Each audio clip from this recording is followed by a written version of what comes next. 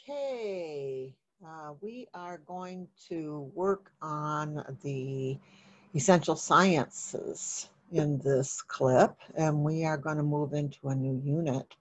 So let's take a look at that. All right, wow. Kinesiology and biomechanics. This is going to be good. So sometimes people will have a separate textbook for this. Get myself all good for the video. And it's not necessary, although additional resources and atlases are helpful.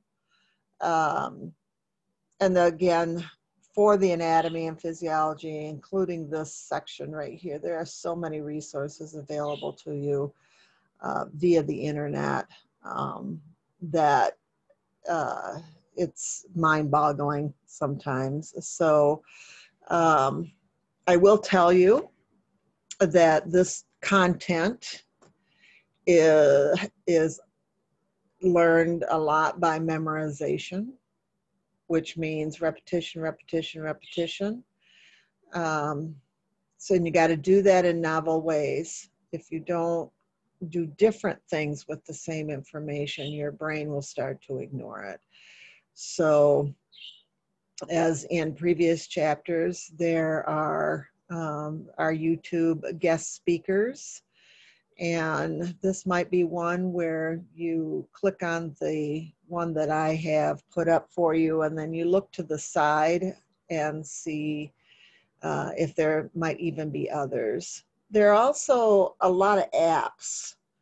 You can go to your Play Store or whatever that is, and there are either free apps or inexpensive apps that you can use to learn at least the skeletal system, joints, and muscles. Now, biomechanics is different.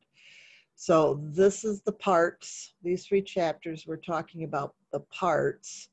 And then in chapter 10, we're talking about how the parts work together to function. And there's a lot of emphasis on this within the massage community, too much, I believe, because the more and more we learn, the more we realize that it is the systems of control that are interfacing with the demands of movement, which is down here in the biomechanics concepts. It's the function driven by the nervous system, and that is what is coordinating these parts right here. And so I personally, as your teacher and as a textbook author, would like to see more emphasis on the systems of control and less emphasis on the skeletal, joint, muscles, more emphasis on biomechanics. But that's not the way the MBLEX necessarily sees it. And so we're still kind of stuck in a time warp here about what you're going to have to learn. And so it's never, learning is never redundant. And most of chapter 7, chapter 8, and chapter 9, the parts, you're going to have to absorb and learn on your own. Study groups are really good with that. There are tons and tons of videos, like I said, on YouTube. So there are plenty of resources here. In the class, we'll use this language as we're describing the area that we are applying massage. And in the biomechanics segment, there will be a lot of assessment concepts that will override into fundamentals of therapeutic massage for trying to determine what the appropriate target area is and treatment function. So, I mean, these are our parts. This is the framework of our body and how we move around. And so we do need to have a working knowledge of this. So lots of expectation on my part that you are going to diligently work your way through this.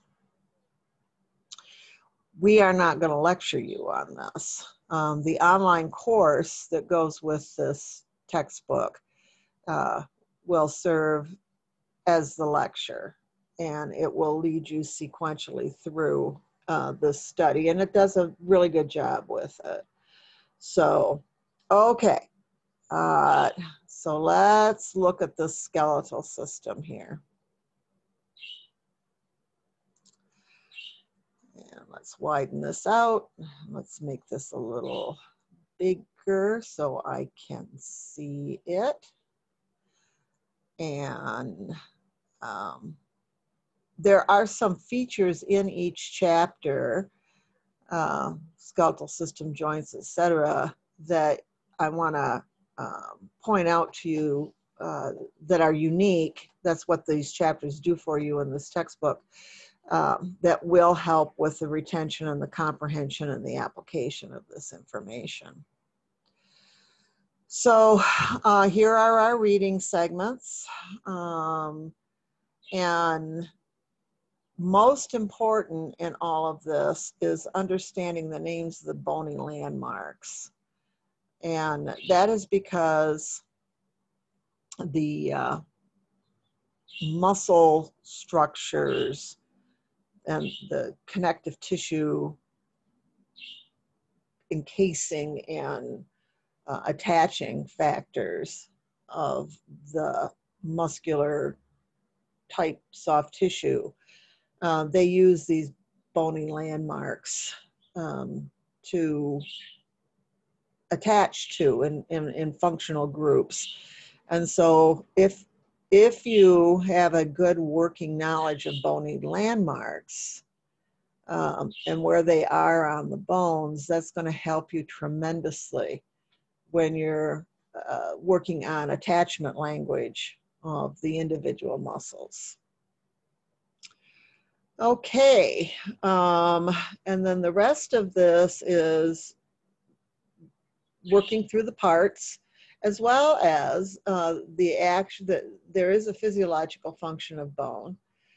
They do have the marrow, for example, produces blood cells and is active in the immune system. There is some pathology that specifically targets the bony structures. So won't take us long to get through this because you just sort of got to know the parts. All right, so here are your objectives. Key terms, learning how to learn.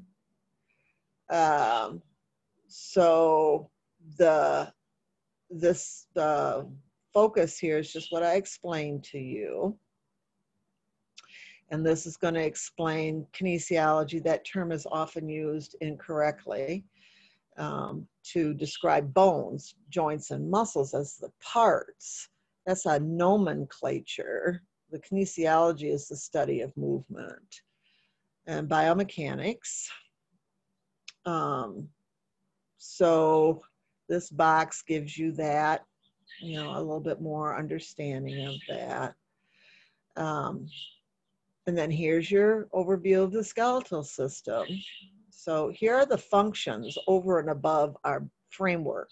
That we have an endo inside a skeleton, so we can grow around it. That allows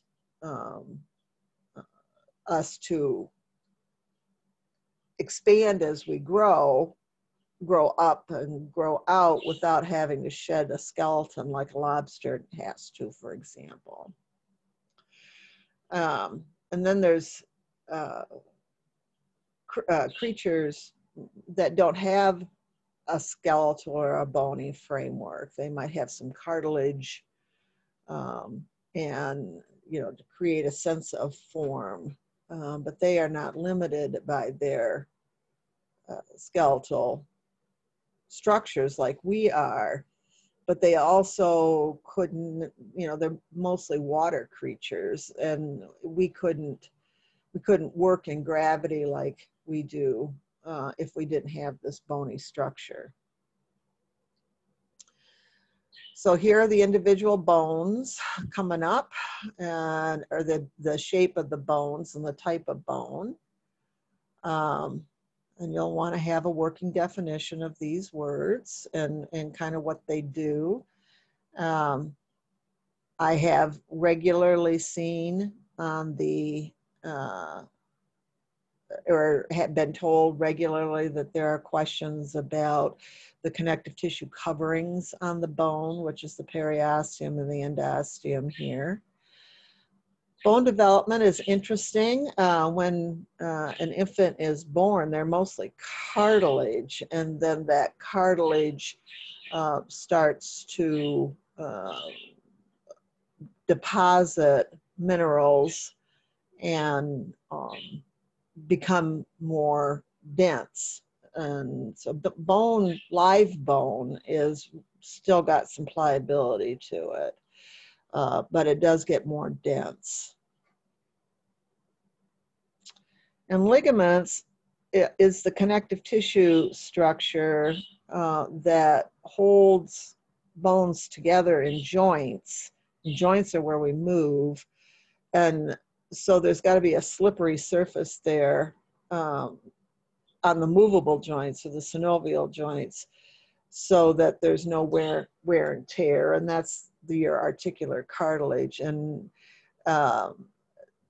there are other joints in the body where it's less mobile, and so when we get into the joint chapter next, you'll see some joints don't have articular cartilage, and the ligaments have actually kind of grown together as a fibrous connecting point. Here's a big picture of all of the different structures that make up bone.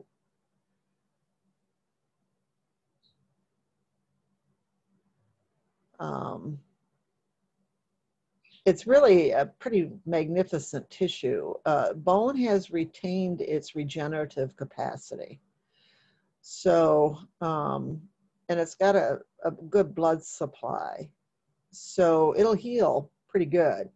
As far as injuries go, a bone injury, a fracture of a bone, will heal generally better than a ligament, because it does not, the ligament structures don't have as much of a regenerative capacity, nor do they have as good a blood supply. So the next thing is the different shapes and classifications of bone. And then here, this bone growth and repair. And do these activities. They help transfer information into long-term memory.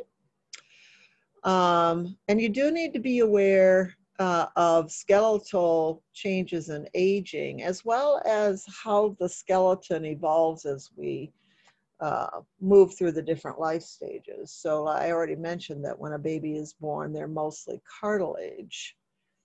And then there is that shifting through growth, and the how the hormone structure, which we talked about in chapter 6, is really involved in that bone growth and what it does with the growth end plate, and how the pituitary gland and the growth hormone works on all of that.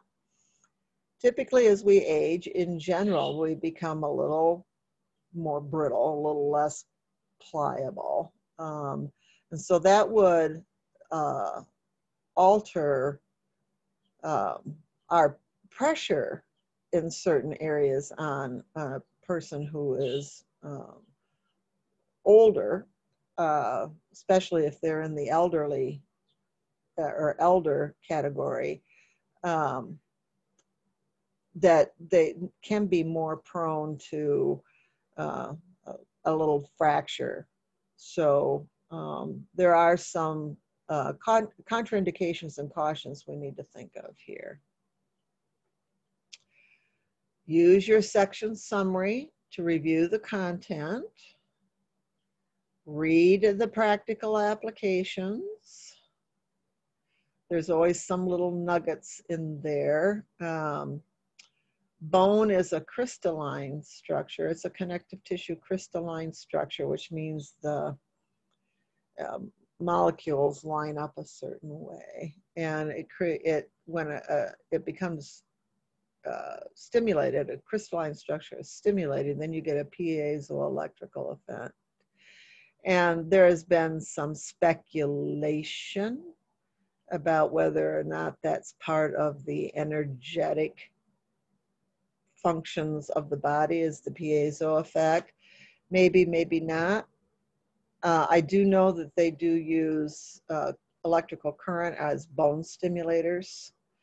And I do know that they use vibration. They used to use vibration with a tuning fork, for example, to check for if there was a bone break or something going on with the bone. It would have a certain sensation. I grew up under the care of a hometown osteopath, and I can remember him using a tuning fork for some of his assessments. So here's our focus on professionalism. And then we have all of our bony landmarks. And so these activities, again, are trying to help you relate that information to something that's familiar. So just take the time to jot stuff down. Use your book, write right in your book. If you don't want to do that, then you can maybe copy these off or just use a separate piece of paper. I'm not going to check them, but I will be able to tell if you've done this or not by how proficient you are in what comes next, which is the palpating of the bony landmarks. And so what this is asking you to do is use a skeleton, and we've got this one designated as in your classroom. But it might be a good idea to get a smaller skeleton. They're fairly inexpensive. You can get them at art stores. You can get them on Amazon or some other site. And if you have a skeleton, if you get one that's maybe 2 feet high, you can use that a lot in this study.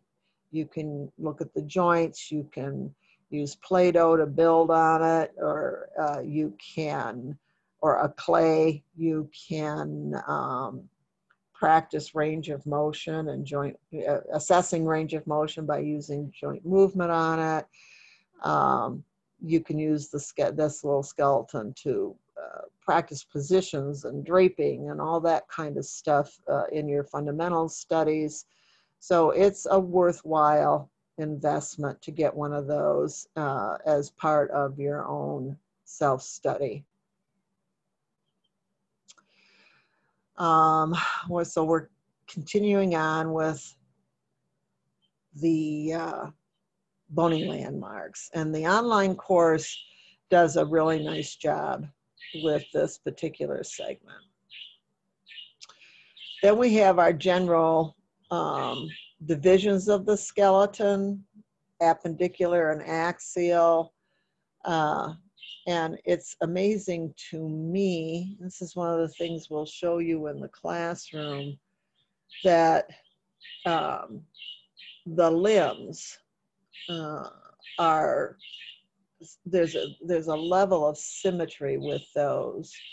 The upper limb, the arm, starting with the scapula, which is the big platform that attaches it to what's called the axial skeleton.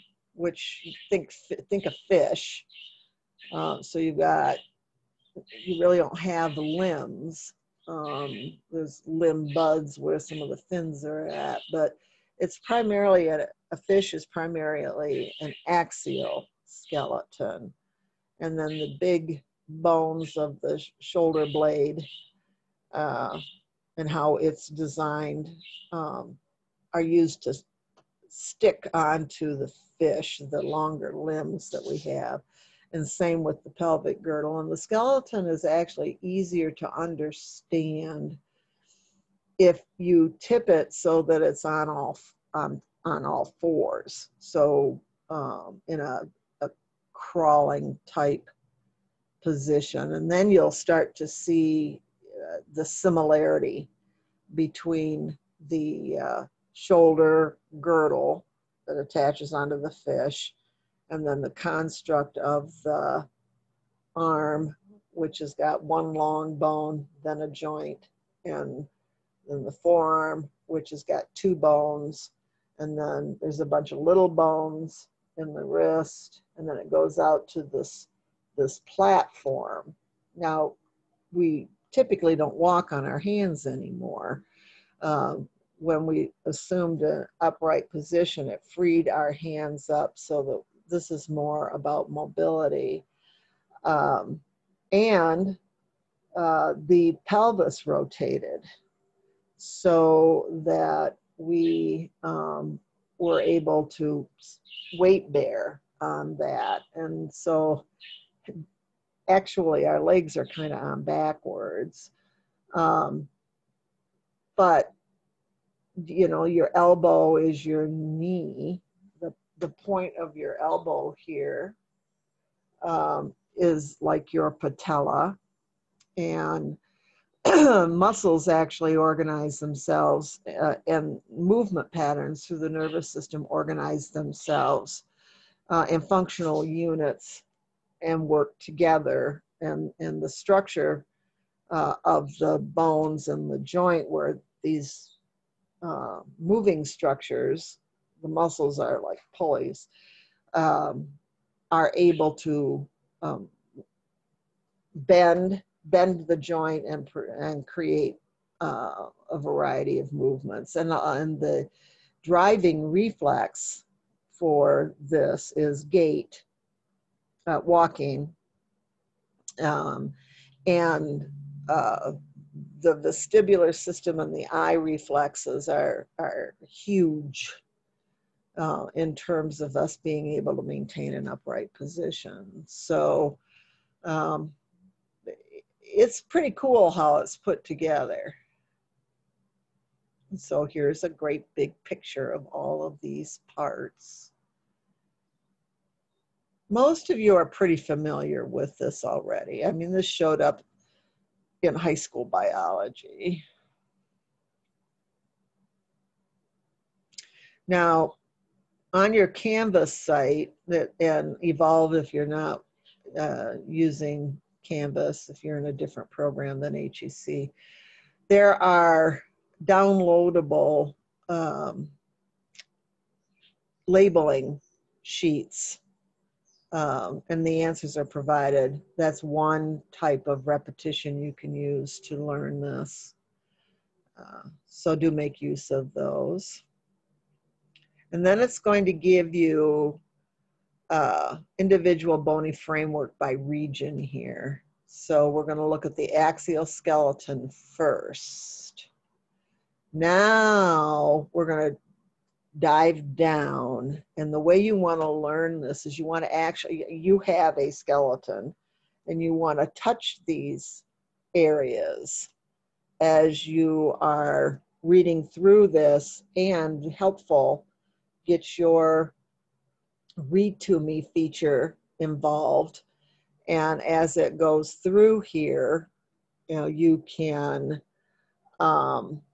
actually kinesthetically touch, or you can use your little skeleton that I strongly suggest you purchase. So here's a picture of some of these landmarks.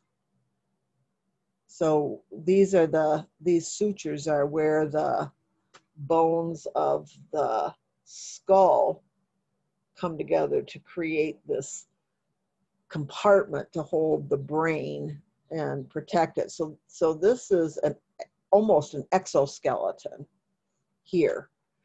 And then the structure is inside. We got the brain, and then the vertebrae stack like Legos with holes in them for the spinal cord to come down through.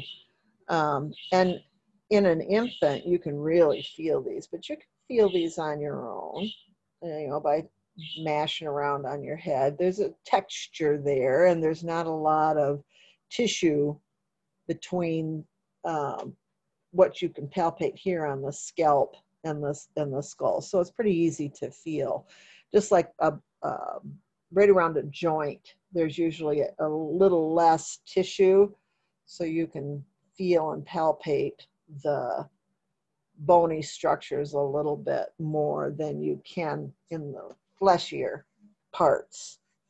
So touch, touch, touch, touch, touch.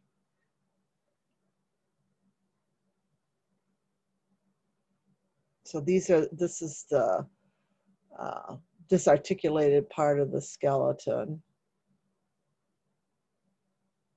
And there's gets to be too much language here. So look at the main parts. And those main parts are often pulled out for you into a box that's going to refer you to a figure. And then there are going to be these types of associations, mnemonics, where you're going to make up for the cranial bones, for example. There's an example here. Please stop the flying ostrich egg. And then that helps you go parietal, sphenoid, temporal, frontal, occipital, and ethmoid. So do that. Share those with each other. So here are our facial bones, and then the holes in the bones that are sinuses that plague us. And then this starts to show you the vertebrae that are also part of the axial skeleton. And while they're individual bones, they stack together and they're bound tightly with ligaments to create a tunnel.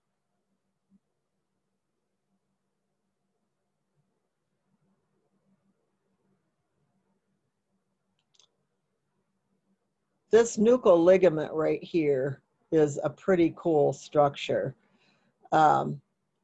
Muscles attached to that, starting from deep to surface, you have a 1 layer, 2 layer, 3 layer, 4 layer that come in here and fill this up and use this as a place to stick on to.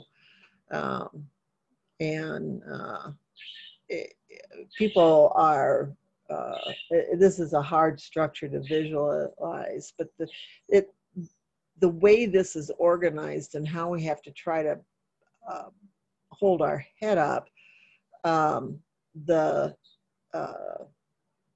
this is a connective tissue type structure. It's a ligamentous structure. And there are mechanoreceptors in there and other sensory receptors because it's always balancing our head. And it can be a source of sending through the sensory mechanisms discomfort that is kind of a naggy, achy kind of a sensation.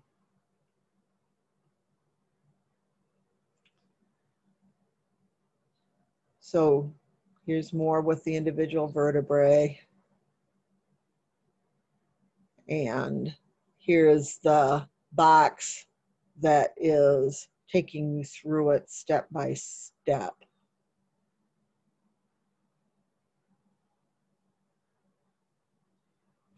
Now, each of these vertebral curves becomes important because it also is an area where you can get some spinal deformity, a change. So we call that lordosis or a scoliosis or kyphosis. Now the bones of the thorax, the ribs and how they attach to the vertebral column in the back and the sternum here, clavicle, that all fits right in with breathing. So that cage acts as a, you don't see them very much anymore, but you used to have a bellows that you moved up and down that would pull air in and then push it out. And our rib cage kind of works like that. I've been doing so many of these to get ready for class to start that my throat is a little scratchy. So pay attention to this box, compare it to the figure, and there we go. There's our bellows.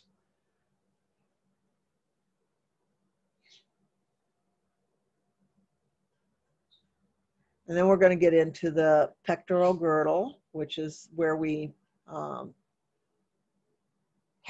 we're starting in the appendicular skeleton.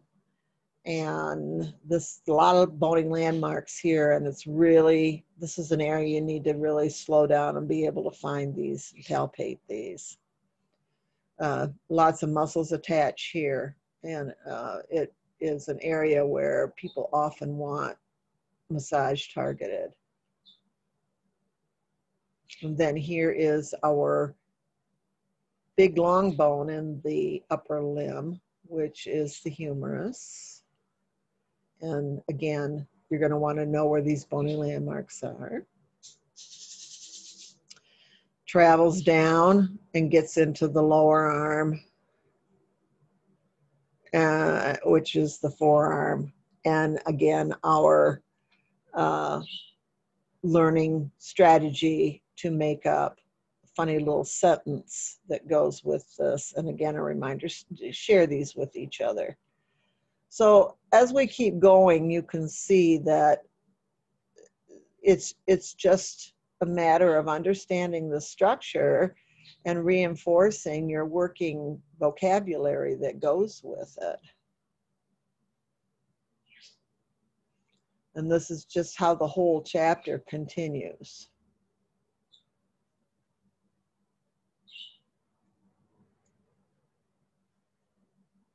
So my suggestion is that you take a part at a time and concentrate on that for a day or two. Also draw this. It doesn't have to be good. And that can be really, really helpful. So there it is all together.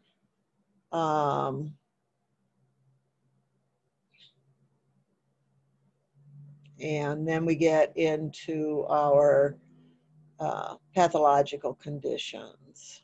So there's disorders by trauma and the various fractures. There's usually a question or two about this that shows up on the NBLEX, so you're going to want to have an idea of what the different ones are.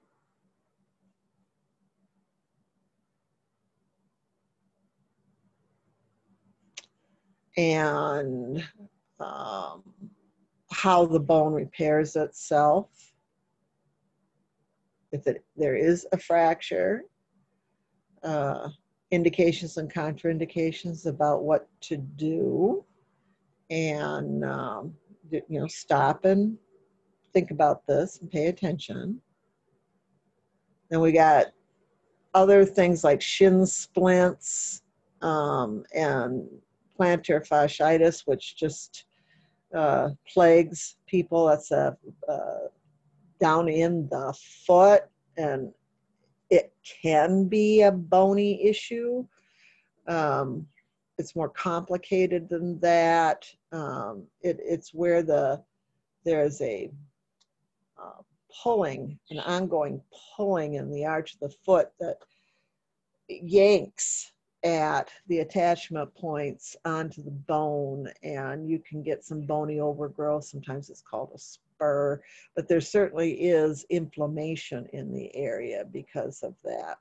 And there's a demand there to adapt, to respond. And so because bone is a highly regenerative tissue, it really becomes active related to that mechanical tugging and then the resulting inflammation that goes with it.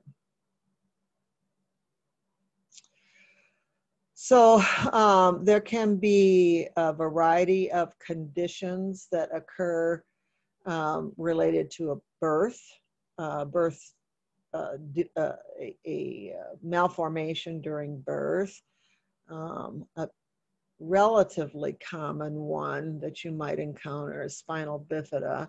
Make sure that you always talk to the person that might have this condition, and they will explain to you how it affects them and how you have to adapt. In our society, cleft palate is corrected right away, and so there really is not much we might be involved in with that. This is what sometimes people will call a brittle bone, and these people break their bones very easy. Massage would certainly have to be adapted related to pressure and any kind of movement activities. It's not that you can't do massage with somebody that has osteogenesis imperfecta. It's just that you have to really stop and think about all the cautions.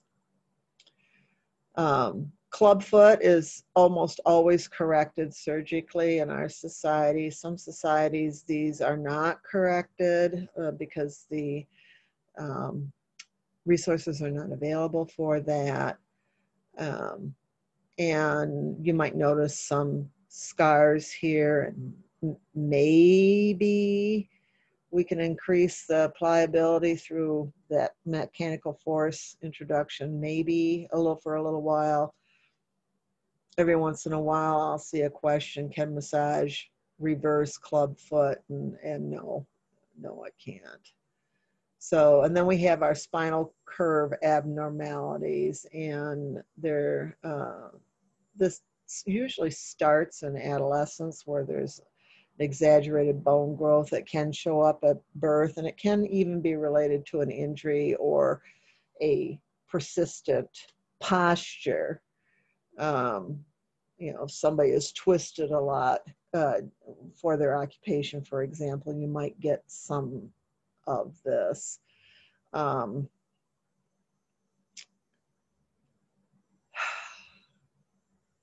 If it's functional, related to an occupation, massage may be able to help reverse that. Otherwise, it's more of a symptom management. And there's all kinds of treatments for this. Some of it's exercise, some of it's casting or a vest. Sometimes it's surgery. But it's the treatment of this is best left to the professionals, and then we can help with how a person adapts and responds to those treatments and or resulting senses of shortening or tightening. Maybe we can alleviate for a little while some of those symptoms. That we talked about how that might work in chapter 2 when we were talking about managing various types of pain sensations. So here's an example of some of those spinal distortions. Why? I don't know, but often Osgood-Schlatters disease is found on the MBLEX exam. So this is primarily an adolescent, and it usually is because of the pulling on the big lump on the tibia called the tibial tuberosity due to fast bone growth. And that's also part of what growing pains are. The bone grows faster than the soft tissues, and so you get a tugging, and then there's maybe a little inflammation or some aching. Now, osteoporosis is common, and it can occur as a part of an aging process, and it can occur because of medication usage. So this makes the bones more brittle, and that will require an adaptation in massage as far as how much pressure and how much stretching or aggressive movement we use with somebody. So these are Paget's disease, and is a little less common, but disorders caused by radiation therapy. Radiation makes the bones brittle. So if somebody has had breast cancer, for example, and radiation was part of that treatment, then the bones over the radiation site could be more brittle, and then that would require us to adapt based on pressure and how aggressive we are in that area. You can have tissue death, especially if the blood supply is diminished. You can have a more genetic predisposition to the spinal curves. You can also have bone formation secondary to inflammation.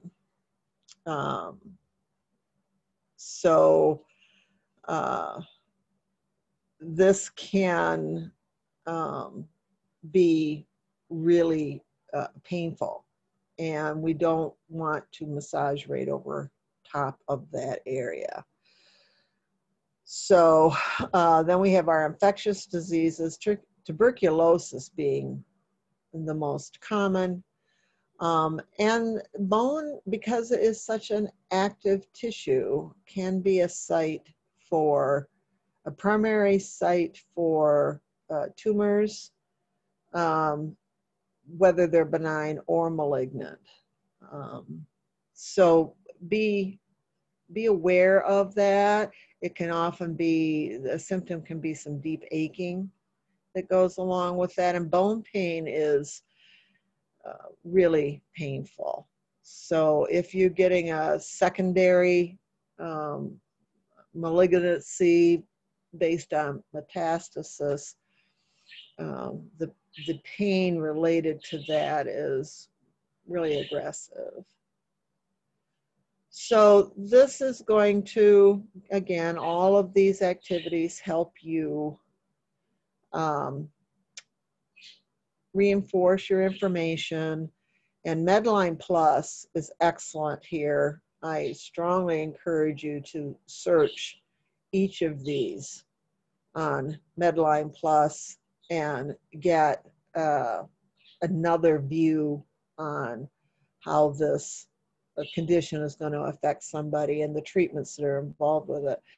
It will not give you the indications, contraindications for therapeutic massage, because we don't have an agreement on that in the massage community.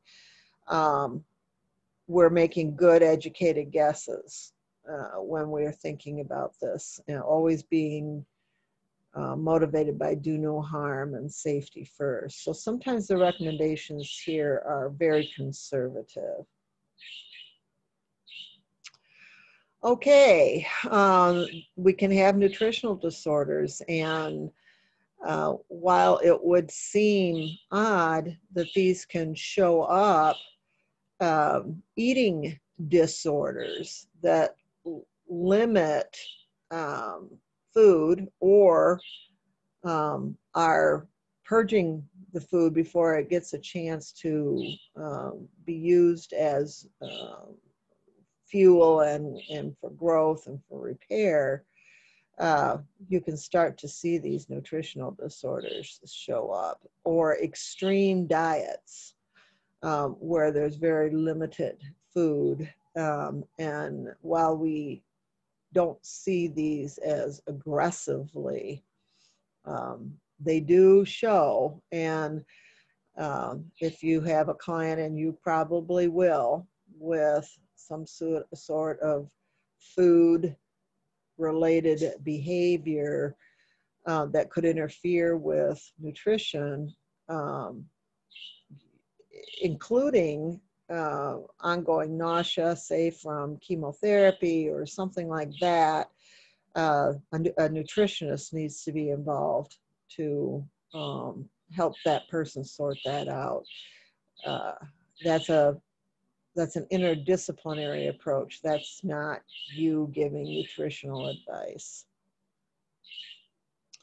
So here's our little scenario that will ask you to go outside of the textbook, gather information, think about it. And it's targeting osteoporosis because it's so common. And then you know how to work with these questions. Don't discount these. Again, remember, you should know the names of all, you should know what each of these words mean, regardless if they're the right answer to the question. And that is helping you with the terminology retention and then the application retention down through here to support critical thinking. Write your own questions. We will have a setup where we're collecting those, and we'll also use those for review. So there you go, the skeletal system. So as you work through this, the information will then be reinforced when we get into the next chapter of the joints, because obviously joints are made up of bones. And that is where we move, and there's a language there as well that is going to have to be absorbed. Okay,